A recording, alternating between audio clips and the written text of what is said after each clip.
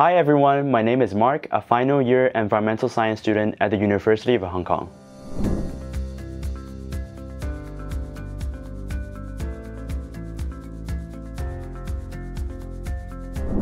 I first became interested in environmental issues from my volunteering trips when I was in high school. So I went to Fiji for coastal management conservation work, working with the locals to set up marine conservation areas, to clean up invasive species that's gonna hurt coral reefs and also plant mangroves. So I was also there to restore their water tanks, working with the locals. So that's my actual first-hand experience.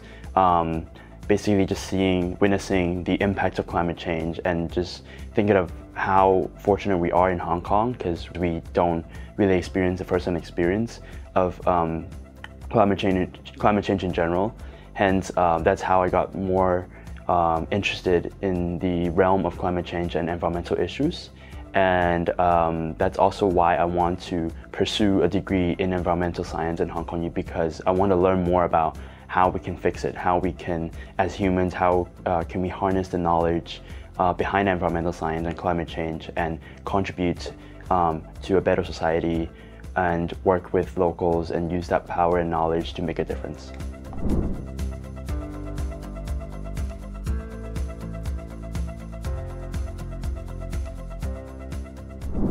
So over the past few years, I've been having the opportunity to participate in a lot of different kinds of extracurricular activities. So at COP26 and COP27, I was both a youth observer and delegate of Hong Kong to these conferences.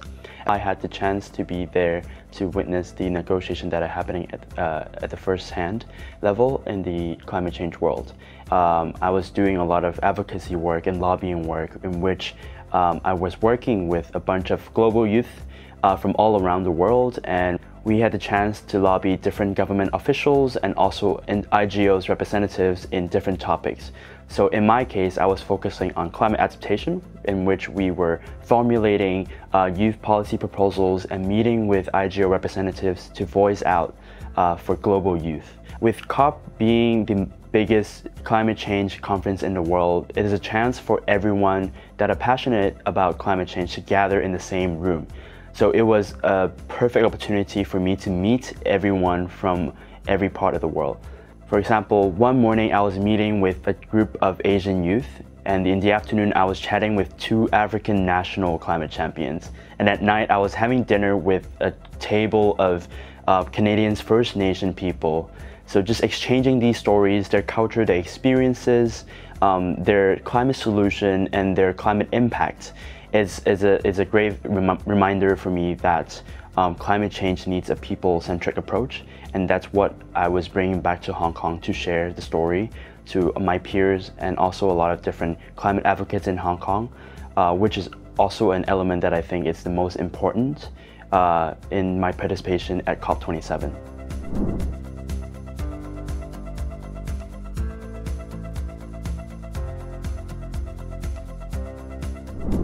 So last year, April, I had the chance to go on an Antarctica climate change expedition. The whole expedition, I was one of the 150 expeditioners from all around the world with over 35 different nationalities. So just being there with on this expedition gave me a chance to learn more about the practice and action that most of these climate change advocates and enthusiasts are already doing in different parts of the world. So when I was in Antarctica, I saw different occurrences of climate change impacts that reminds me of the urgency of the climate crisis that we are now currently facing. For example, I saw the abnormal occurrence of rainfall in Antarctica, which is not supposed to happen because Antarctica is it's a place with lack of moisture. And with cold temperature, rainfall is not supposed to happen. But with climate change, with increase in temperature, it increased the moisture content in Antarctica, hence having these occurrences, abnormal occurrences of rainfall, which is the first indicator of climate change firsthand in the most remote place on Earth. The second thing is ice cap melting, in which during the week that when we're in Antarctica, there's an ice shelf the size of Rome collapse and disintegrated within days when we're in Antarctica, which is another sign of climate change impacting Antarctica. When I was back to Hong Kong from Antarctica from this expedition, I really wanted to tell my peers and my community about the importance of our actions towards this climate crisis. Even a place like Antarctica, that remote, our actions still have an impact on the biodiversity and the natural environment of Antarctica, which means our actions matter in this fight against the climate crisis.